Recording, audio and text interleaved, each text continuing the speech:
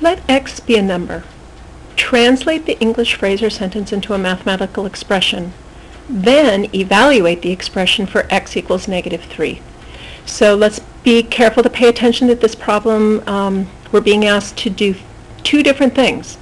So they're asking us to use x for our variable. The first thing they're telling us to do is to translate the English phrase or sentence into a mathematical expression. And then the second thing they're asking us to do is to evaluate. So we want to be sure for each one of these that we do both of those things they're asking us to do. So let's take a look at this first one. 8 less than the number.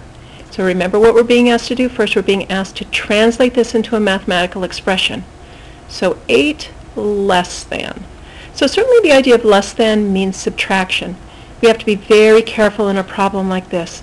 This less than, if we stop and think about this, if I asked you what's 8 less than 10, 8 less than 10, well, hopefully you could just think about that for a second and say, oh yeah, 8 less than 10 is 2, right? But let's think about how do we come up with 2. Do we do 8 minus 10? No, because if we do 8 minus 10, 8 minus 10 would be -2, right?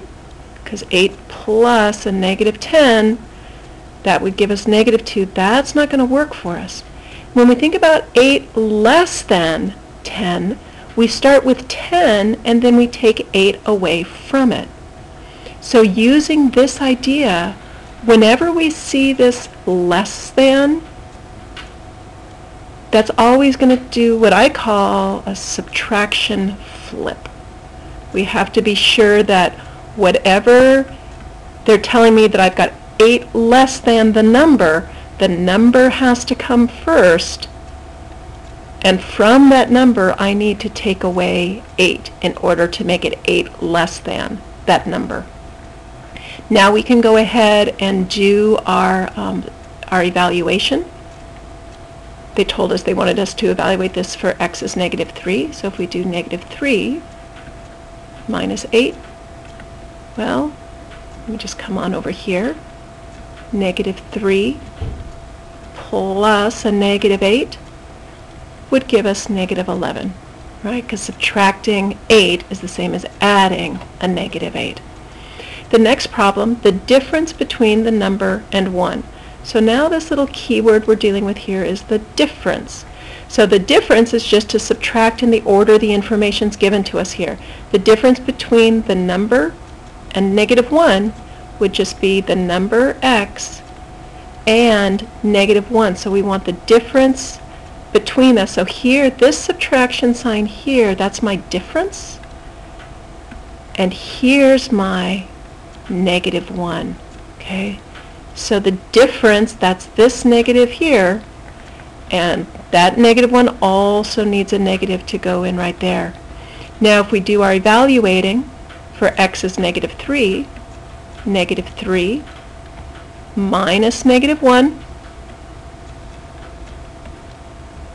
-3 minus -1, well that's the same thing as -3 plus 1, which would give us -2. Be very mindful on this one with these parentheses here. We wouldn't want to write down x minus -1. We don't want those two negative signs sitting there next to each other without the parentheses to separate them out. Okay.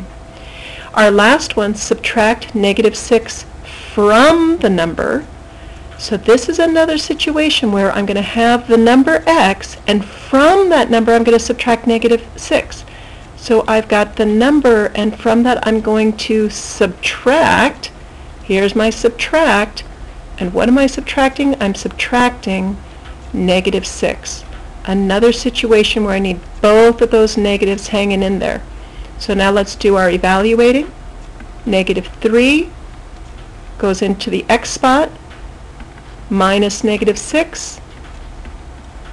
That's going to be the same thing as -3 plus 6, which would equal 3 for our final answer.